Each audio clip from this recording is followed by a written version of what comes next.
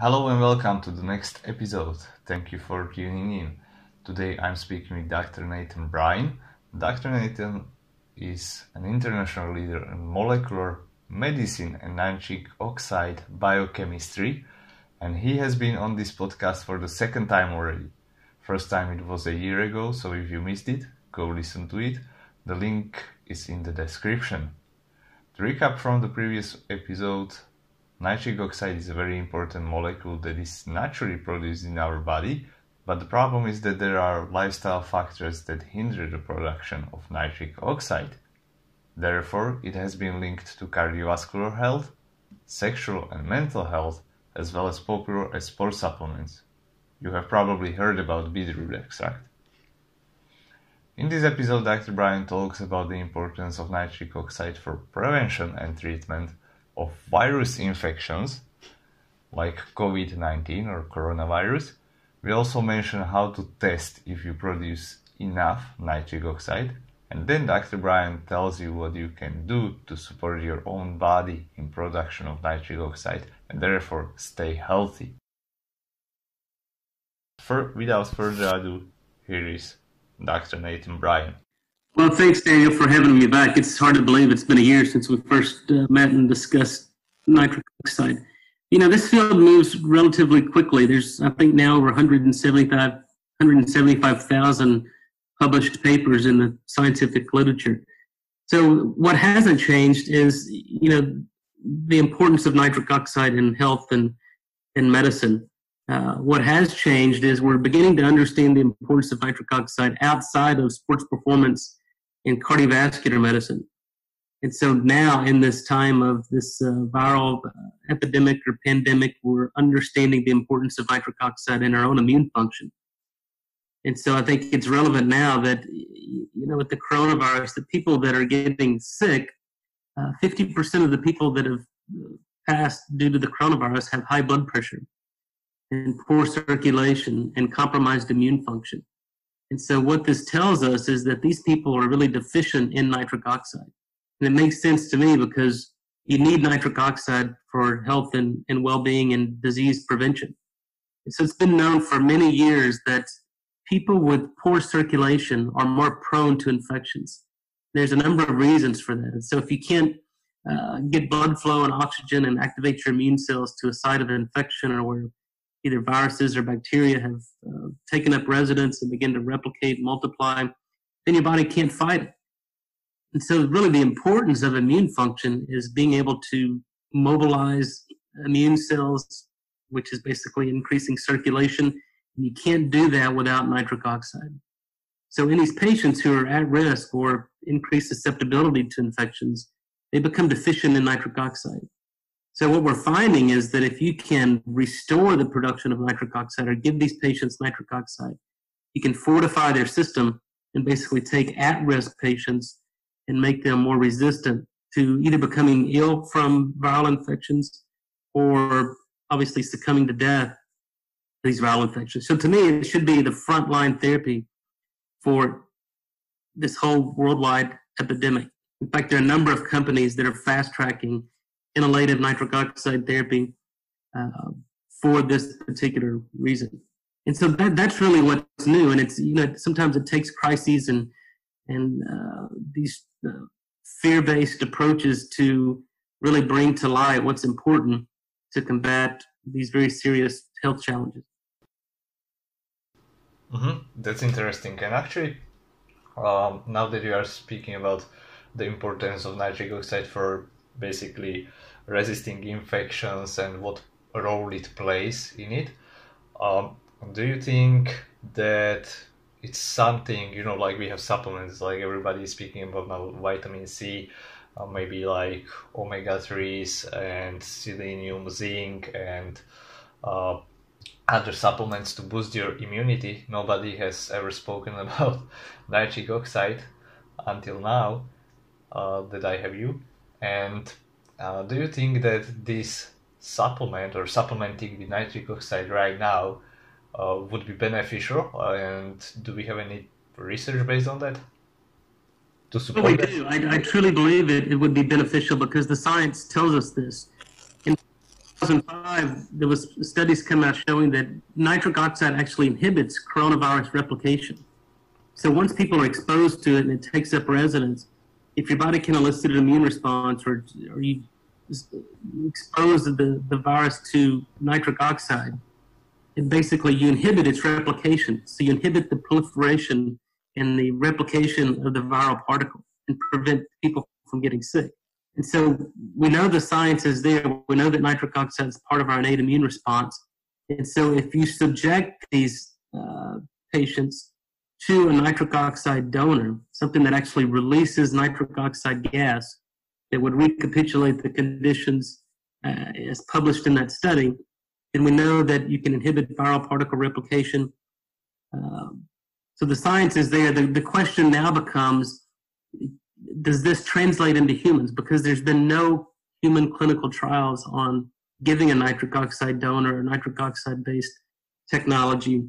Once the patient gets sick, can you alleviate the symptoms, prevent the respiratory distress and the respiratory failure that typically these people suffer from? So that's the question. And I think what's important is that, one, nitric oxide become a primary conversation piece around the coronavirus. It's not antibiotics or chlorhydroquinone, as they're saying in the news. It's much more than that. We have to fortify our body with nitric oxide, increase blood flow and circulation to elicit a robust immune response, and let our body do what it's designed to do. So I think just as vitamin C and zinc and all these things that you mentioned are important because they're necessary for normal immune function, probably more important is the discussion around nitric oxide. Nobody's talking about that. I think that was probably the number one protection you can have against not just coronavirus, but even the seasonal influenza or even bacterial infections. Mm-hmm. So yeah, that was actually the question that I had in mind when you started speaking about that what else it could be like good for protection. And in the last episode we also were speaking about like blood pressure and CVDs basically, and now we are delving into I would say it would play a beneficial role in prevention of all virus infections. Is that right? That is correct. So I think what's important, what's new is that, if we go back to the basics of what nitric oxide is, it's a signaling molecule. It's how cells in the body communicate with one another. So it was first discovered its importance in the cardiovascular system. It's how you dilate blood vessels, increase blood flow and oxygen delivery. But it's, people forget that it's a neurotransmitter in the central nervous system. It's how our central nervous system and nervous system works, and also how our immune system functions. And so when we get an infection, part of the body's response is to upregulate a nitric oxide producing enzyme that generates a lot of nitric oxide for a short period of time. It kills off bacteria, so mechanisms well elucidated that it binds to the iron sulfur centers of bacteria and shuts down their respiration. And then also in viral infections, it basically prevents the replication and proliferation of the viral particles. So again, your body's ability to make nitric oxide and produce nitric oxide really determines how healthy you are, not just in performance of well-trained athletes and being able to perform at the top of the game, but just for the normal individual who wants to maintain health and wellness and, prevent these infections, whether viral or bacterial.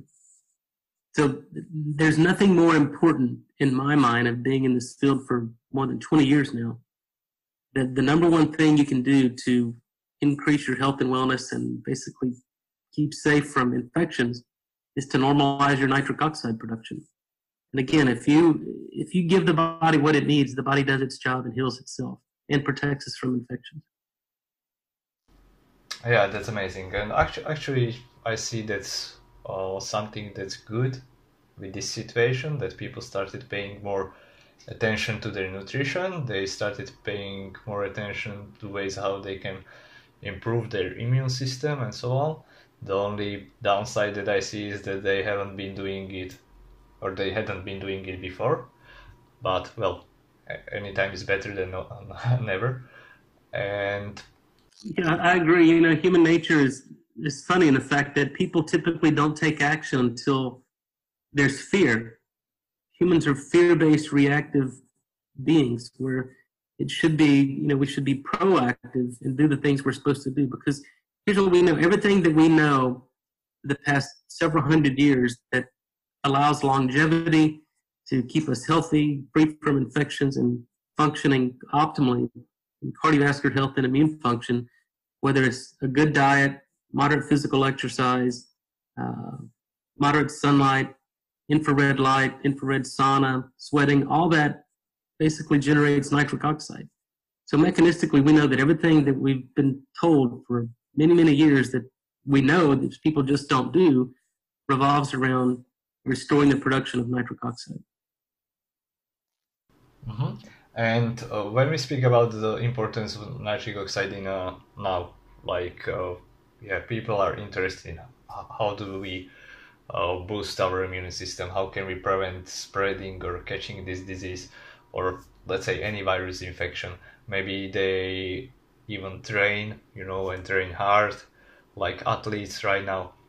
So you mentioned you believe that it is the most important way how to basically protect yourself, besides like vitamin C and good diet and overall good lifestyle, and maybe like washing your hands and isolating yourself.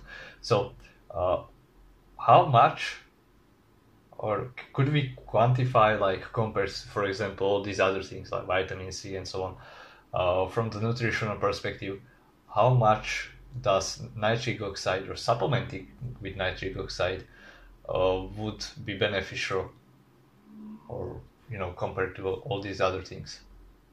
Yeah, well, that's a good question. It's a very difficult question to answer because there's a number of nitric oxide supplements, or I should say there are a number of products that have a nitric oxide marketing claim on them. There's only one technology in the world that actually delivers on nitric oxide. I have, I think, 23 or 24 issued U.S. international patents. So we know how to make nitric oxide. So just because a product says that it has nitric oxide on the label, or that it's a nitric oxide supplement, doesn't necessarily mean that it generates nitric oxide. In fact, 99% of those products out there don't work. And we've quantified this, we've tested it, we've verified the ones that do and the ones that don't. But let me just get back to probably a more fundamental question is, what's the best way to improve your nitric oxide? There's two considerations. Number one, you've got to stop doing things that are inhibiting the body's own production of nitric oxide. And then number two, you've got to give the body what it needs to generate nitric oxide. And so let me go back to the first question. So the first point, that it's been shown that using antiseptic mouthwash or antibacterial soaps or chronic use of antibiotics kill the good bacteria. And there are bacteria that live in and on our body that part of their responsibility is to generate nitric oxide. So in the U.S., we have about 200 million people that wake up every morning and use an antiseptic mouthwash. It's about almost two-thirds of the population. And so that shows that if you use mouthwash, your blood pressure goes up. If you use mouthwash, you lose the cardioprotective benefits of exercise. And so that's number one. If you're using mouthwash, you have to stop because it's disrupting your body's own ability to make nitric oxide. I think antibiotics are obviously important, but not for chronic use. You put on a regimen of antibiotics, kill the infection, then get off, and then take some probiotics to restore the good flora that the antibiotics kill. So that's number one. Then number two is antacids. Taking antacids, things like proton pump inhibitors for reflux disease, has been shown to inhibit nitric oxide production. So you've got to stop taking those if you're taking them. And so those are the things that we know that are really profound at disrupting the body's ability to make nitric oxide. And then the consideration is, what do you need to produce nitric oxide? Well, we know that you can get it through eating green leafy vegetables, and the inorganic nitrite that's found in these the body can then utilize to make nitric oxide. But again, eating vegetables only works if you have the right oral bacteria. And then number two, you've got to figure out, most people are deficient in magnesium. Magnesium is an essential cofactor for producing nitric oxide. Exercise improves endothelial function, so the enzyme that makes nitric oxide in the lining of the blood vessels actually can become active. And then, as you mentioned, you can take a nitric oxide supplement that And our philosophy in doing this for over 20 years is in developing commercial technology is that if your body can't make nitric oxide, then we have to do it for you. And then number two, we've got to fix the reason your body can't make nitric oxide. So that technology, which is the basis of my more than 24 issued patents, does just that. So we make nitric oxide in the human body that basically recapitulates what your body would normally do. But if you can't make it for whatever reason, there's some genetic predispositions, poor diet, lack of physical exercise, using mouthwash, all these things we talked about, then this technology does it for you. But then number two, if you subscribe to these things that we teach you and stop doing the things that are disrupting and do the things that promote, then your body's ability to generate nitric oxide can actually improve. And that's the ultimate goal, was let your body do what it's designed to do. And when you do that, the body takes care of itself. Mm-hmm. And when it comes to, let's say, general population, are there any people who are like more predisposed to maybe have problems with converting nitric oxide from food, or have any like lower production or something like this? Are there maybe some other medications that interfere with that, or maybe some genetic factors? Yeah, there's all of those are important considerations. So take this step by step. So inorganic nitrate, which is found in beetroots and some beetroot products, and naturally in beets and green leafy vegetables. So nitrate is inert in humans, meaning that humans cannot metabolize this molecule. So, for instance, if you take a beetroot product, number one, it doesn't necessarily mean that there's nitrate in it. About 90% of the beetroot products out there have zero nitrate. So it has no effect on performance. Although a lot of people are buying beetroot powders and drinking beetroot juice, they get no benefit from it. So that's number one. Number two, then you have to have the right bacteria to metabolize the nitrate molecule into nitric oxide. And so if people are using mouthwash, it kills these bacteria. If people have active oral infections, these bad bacteria outcompete the good bacteria and they lose the ability to generate nitric oxide. And this is from asymptomatic infected root canals or even gingivitis, periodontal disease. These people become nitric oxide deficient. So that's kind of the first step in the process. So number one, if you're not eating enough green leafy vegetables, and number two, it's even more complicated because we published a study back in 2014, I think, that's shown that even among the same vegetables here in the U.S., there may be a 50-fold difference in the amount of nitrate found in celery or spinach or broccoli from New York, Chicago to L.A., all across the U.S. because of the differences in farming practices in that. So just because you're eating vegetables doesn't necessarily mean that you're getting enough nitrate to affect nitric oxide production. Same thing, you could be buying a commercial beet powder that doesn't contain any nitrate, so you're not going to get a benefit from it. So that's the first step. Then number two, as I mentioned, you have to have the right oral bacteria. Or if you get gingivitis, periodontal disease, oral infections, then you don't have those right bacteria. So this is a very complicated process that most people don't understand or appreciate. They just do these simple things like drinking beetroot powder and thinking they get a benefit. But again, 95% of these people are getting no benefit because of disruptions in this pathway or the fact that the product they're taking has no inorganic nitrate or nitrite. Yeah, that's all interesting. And what about testing for nitric oxide? Are there any tests that people can take or anything like that?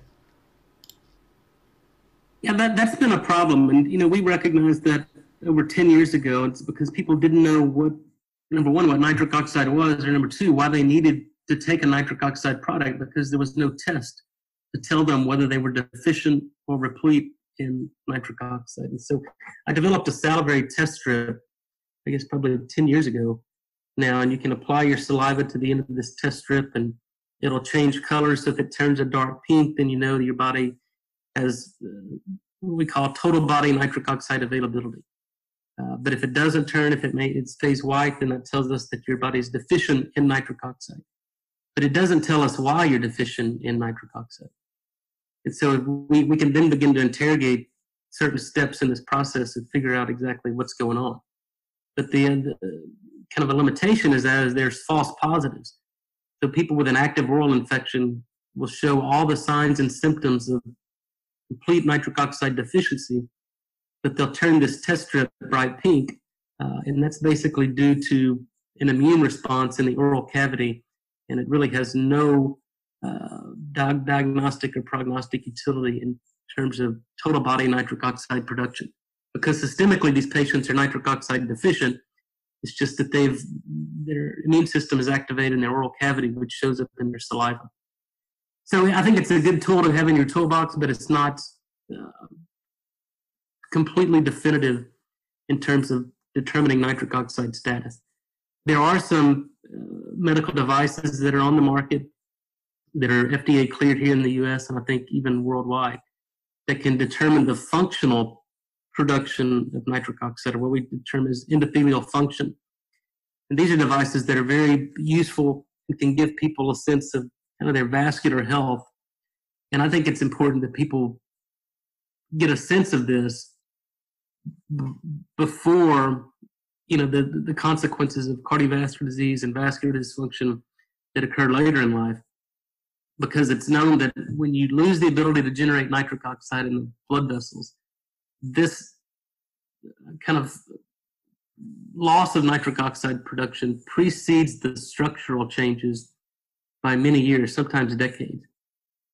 So the point is that if you can get a sense of your vascular function when it begins to start to decline, and you employ these strategies to prevent the further decline and restore its production, then you can prevent the structural changes that occur in the lining of the blood vessel that cause cardiovascular disease, heart attack, stroke, the number one killer of men and women worldwide. Mm-hmm. And so if somebody is interested in maybe just buying these strips or getting them, where can they get those? You can Google endothelial function test. So there's a couple of devices out there, and the one that's most effective at showing endothelial function, which we use a technique called venous occlusion plethysmography. So you basically occlude blood flow into the brachial artery for 5 minutes and then release the cuff, and that gives you, if your blood vessels can generate nitric oxide, you can detect a vasodilation downstream of where the occlusion was. And that's from a company called Itamar. They're out of Israel. They market this device, and it's a very effective device for measuring endothelial function. The other, and that's a little bit uncomfortable for people because their arm starts to tingle because they don't have blood flow for 5 minutes. So for some people it can be uncomfortable, but it's a very effective measure of the body's ability to generate nitric oxide. The other one is a device called the Max Pulse, which is non-ischemic, meaning that there's no disruption in blood flow, but it's a 3-minute test on a fingertip probe, and it'll give you a pretty good readout of vascular structure and function. So the good thing about that is it's reimbursable by most insurance companies. There's no discomfort. It's 3-minute test, and in that 3 minutes, you get a lot of information in terms of your overall vascular health. Those are the two that are most commonly used and really give you a lot of good information. So I think these functional tests are much better than a biochemical test. But I think when you use them together, you really begin to paint a pretty good picture of total body health in terms of nitric oxide production. Mm-hmm. So, for example, if somebody just gets those tests, or maybe they are considering that, okay, I might have some inhibition or deficiency regarding nitric oxide because maybe I'm suffering from having cavities, or I'm already having high blood pressure and so on. So do you know about any doctors, or maybe you or practitioners who could take care of these people and to further maybe facilitate these requests and help people to figure out whether or how to proceed? Yeah, so I think so number one, yes, we've got I don't know, thousands of doctors here in the U.S. that utilize our nitric oxide technology in patient care. But let me take a step back. So and you have to look at the whole picture of the clinical picture of the patient. So the first signs and symptoms of nitric oxide deficiency are you start to see an increase in blood pressure, or you start to see vascular dysfunction. And vascular dysfunction manifests primarily as erectile dysfunction in both men and women. So when you lose the ability to regulate blood flow to certain tissues upon demand, then that's really tells us that you've lost the ability to generate nitric oxide. So these are clinical symptoms that really, in 99% of the patients, demonstrate that it's a nitric oxide problem. But very few physicians worldwide, I mean, we're making some progress now, and I think it's the reason these podcasts are important is to provide education, is that you have to start looking at a nitric oxide functionality in this and start employing nitric oxide therapies or strategies in these patients, because you can never fix the underlying problem until you fix the nitric oxide production pathways. And so number one, you look at the clinical picture. If physicians use these devices, then it'll give you really a real picture of nitric oxide production or dysfunction. And then rather than putting on prescription medications, let's talk about diet and lifestyle and stop using things that are disrupting nitric oxide production and give your body what it needs to make it. And people get better without drug therapy. And I think that should be the goal of every healthcare practitioner.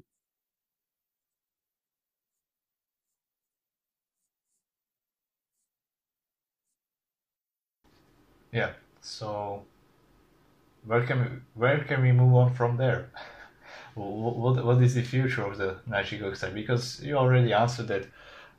There are many products on the market, but like 99% of them are just not worth spending your money on. In the previous episode, we were speaking more about that. So once again, if anybody wants to learn more about that, I would urge you to go to that episode. And when it comes to maybe like future, where do you see this being applied? Is there actually maybe a potential for growth, or is the industry following in that research in that regard? Well, I think we're on the very early stages of a nitric oxide global awareness. Probably where officials were 30 years ago. That I think in 10 to 15 years, nitric oxide will be as common and recognized as vitamin C, as fish oils, as vitamin D, that people take and recognize and understand they need to take this every day for their overall health and well-being.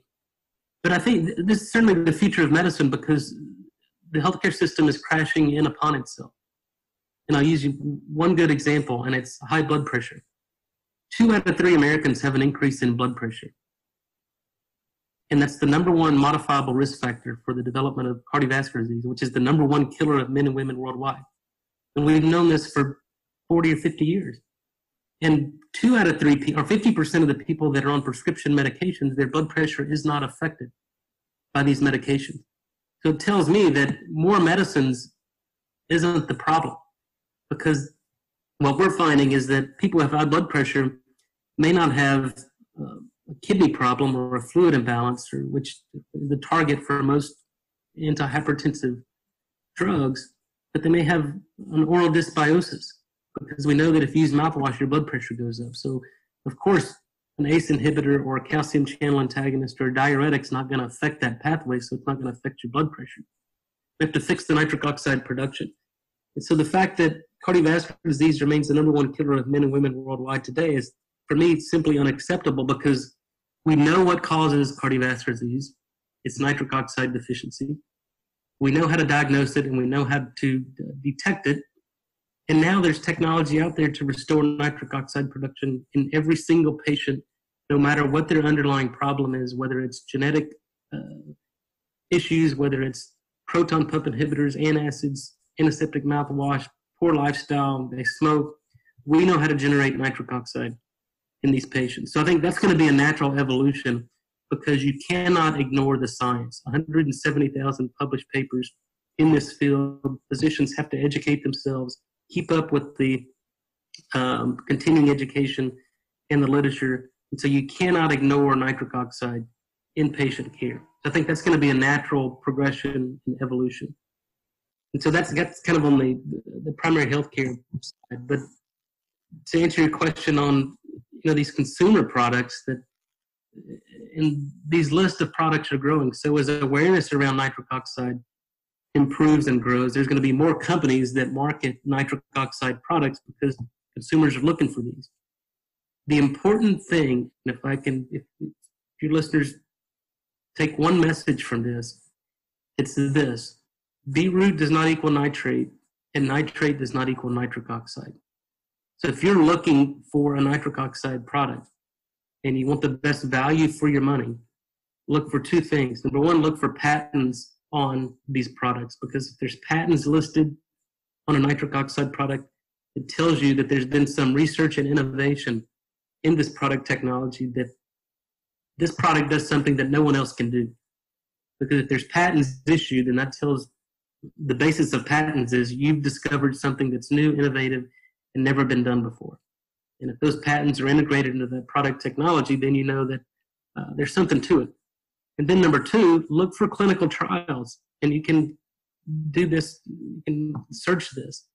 And so products, good products that actually deliver on nitric oxide will be able to show an improvement in patients, because nitric oxide is such a potent molecule. If a product generates nitric oxide or restores nitric oxide production, they should be able to demonstrate it in randomized controlled clinical trials. Most companies will not put a dietary supplement through a clinical trial because, number one, it's very expensive, hundreds of thousands of dollars typically. And number two, most of these products won't move the needle in a clinical trial. So companies are unwilling, and probably smartly so, to spend hundreds of thousands of dollars on a clinical trial that's not going to show the results that they want. So they just don't do it. We do the clinical trials because we know how to make nitric oxide. So we've got more than half a dozen to a dozen clinical trials either published or ongoing with our nitric oxide technology at any given time. And so I think those are two important things. If you're looking for nitric oxide products, look for patents and ask the company for any clinical trials that have been conducted on those. And if they can't provide both of those, then save your money, because the product does not and cannot work. If it did, they would have that information. Right, that's an excellent advice.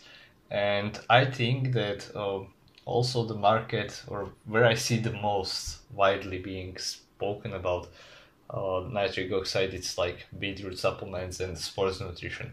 So yes, some people are speaking, or like you already mentioned, they are saying that it's perfect for them, that it gives them some boost to performance. Some athletes have been using it religiously. Some are testing it out. Some are just being curious right now. But I think this is actually the group of people that speak about nitric oxide the most. So this could be also one of the ways how to get it into like general public, because some people can think that, if it's good for athletes, then it should be also good for me, right? Yeah, I think, look, athletes and well-trained athletes, these are the thought leaders and the makers of this. So they're usually the first people to test products. And then, if they like it or they get benefit from it, then they blog or tell others, and then it kind of goes viral. But that's a completely different population. And in fact, it's a very small portion of the general population. So these are the early adopters that understand and appreciate the importance of nitric oxide. And these people are generally healthy anyway, because they're active. They're looking for something that gives them a competitive advantage, whether they're competing as professional athletes or just a weekend warrior looking to, optimize their health. So those people get it. They're healthy to begin with. The population that I think probably is most important in getting this information are those that aren't healthy, that are sedentary, that are on multiple medications, and are at an increased risk for all age-related disease. That entire progression of the rest of their life can be dramatically changed just by restoring nitric oxide production. And it's really that simple. I mean, it's it still surprises me today in this 20 years that one simple molecule can have such a profound effect on many different biological systems in many different people. Yes, and actually, I agree with you that like athletes, and especially like these professional athletes, they are just small percentage of the population. But let's look at it from another perspective, that they also are influencers. So, for example, we had Novak Djokovic, who went to gluten-free diet, and suddenly there are thousands of people following him. So, yeah, I mean, the influence is clearly there.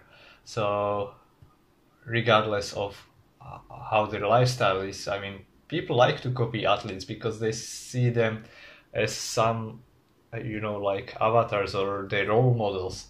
So they don't really care or take care to research many things. They just follow what they are doing.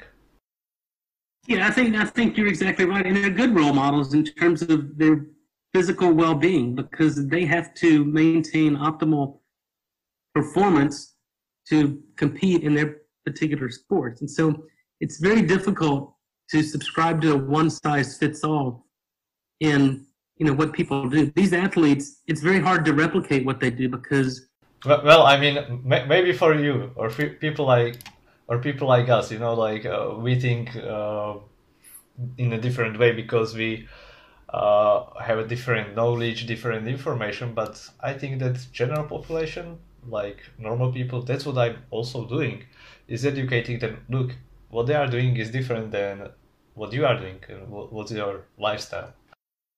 yep. Yeah, no, I agree. But these people do things that, and one of my favorite quotes is, "Do things today that others won't do, so you can do things tomorrow that others can't do." And so that applies to a lot of different facets of life. And one is, living a good life, good long life, that you're healthy in your later years. And if you don't do the things necessary today to give your body what it needs, you're going to suffer later in life and not able to do the things that other people can't, whether it's playing with grandkids and playing golf or being active in your 70s and 80s and 90s or not. But I think here's what's important is that you can't do this without considering the restoration of nitric oxide. That controls blood flow, controls vascular health, controls how muscles work and perform, how your heart functions, how your brain functions, everything. Yeah, most definitely. So let me ask you this question. Based on all your knowledge that you have gathered over the years, and after all the research that you have done, I mean, it must have had some implication on your lifestyle, on how you eat, how you move, how you think. So, how does or how did actually all this research and knowledge influence your lifestyle and your diet? Well, as I mentioned, I've been doing this for 20 years and you can't ignore the science. So I pay attention to what I eat. I pay attention to what I do to make sure that I don't do anything that's disrupting my body's own ability to make nitric oxide. I stay active. So yeah, it influences in my family too. We try to, practice lifestyle habits that enhance nitric oxide production. We try to eat a clean diet. I live in Texas. I'm 46 years old, but I've got using these devices. I've got the vascular system of a young 20-something-year-old. So I know by listening to my body and actually testing it that what I'm doing is working. And my immune system's robust. I haven't lost a day of work due to illness in probably over 17 years. So I know this works because I live it, I see it, and I try to provide these really simple tools and kind of biohacking lifestyle strategies that other people can do. Is it easy? Yeah, it's not easy, but I think it's worth it if you want to live a good, healthy lifestyle. And so, just before we conclude this podcast or this episode, what is actually one thing that you would advise to people? I think you also already mentioned that, but maybe there is some different advice that you would like to give. Yeah, I think, it's difficult to give one. Yeah. My overall message is that people get sick for two reasons and two reasons only. And if you can distill this down into these two basic concepts, I think it goes beyond nitric oxide. It goes to total body health. But people are sick for two reasons and two reasons only. Number one, their body's exposed to something that they don't need, like some infection or toxin. Or number two, their body's missing something that it needs. And so if you eliminate the bad stuff, put in the good stuff, the body heals itself. And part of what that does is it restores nitric oxide production or prevents its loss. But it goes way beyond that. And so that simple strategy, if people begin to think in those terms, they can get control of their health. And if they've been sick for many years, they can get better or, prevent a lot of these age-related illnesses. But that's really kind of the overall message and goes beyond nitric oxide, but really total body health, because nitric oxide is important, but it's not a silver bullet. It's not an end-all, be-all, cure-all, but there are other things that are affected, or there are things that nitric oxide doesn't affect. For example, if you're exposed to mold, mycotoxins, or heavy metals, then nitric oxide is not going to provide much benefit to you because your body can't utilize it or it's scavenged before it has a chance to do its job. But I think to kind of get back to your question, one, people need to start, focusing on nitric oxide and doing the things that they need to do to restore the production of this. You can do it through lifestyle, or you can do it through some of our patented product technology. So what I actually took from your message here is that what has been advised for long years, like improving your lifestyle, being active, eating healthy food. Let's focus on that. And nitric oxide is like a good marker of where you are at. Yeah, I think that's fair enough. It's not rocket science. I think if you eat a good, balanced, clean diet, get moderate physical exercise, you eliminate toxins, give the body what it needs, and the body heals itself. Yeah, I really love that. So thank you for coming here once again. And I would also like you, or this room for you, to point people where you want them. So maybe if they want to get in touch with you or reach out to you or learn more about nitric oxide, where can they go? I have an educational website. It's drnathansbryan.com. That's DRNATHAN, S as in Scott, BRYAN.com. drnathansbryan.com. I do a monthly blog, so I try to, provide up-to-date practical information on nitric oxide.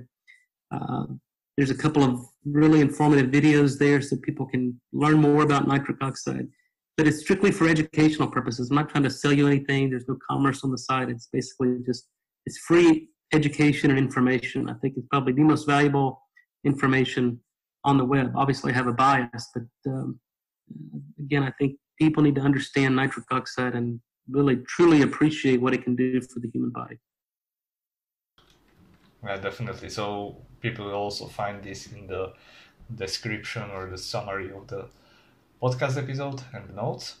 Also, it will be very easy to go there and read it.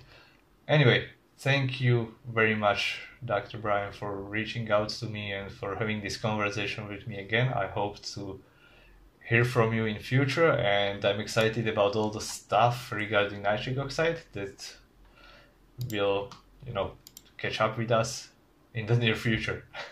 Okay, thank you, Daniel. I appreciate you. Yeah, you have a great day.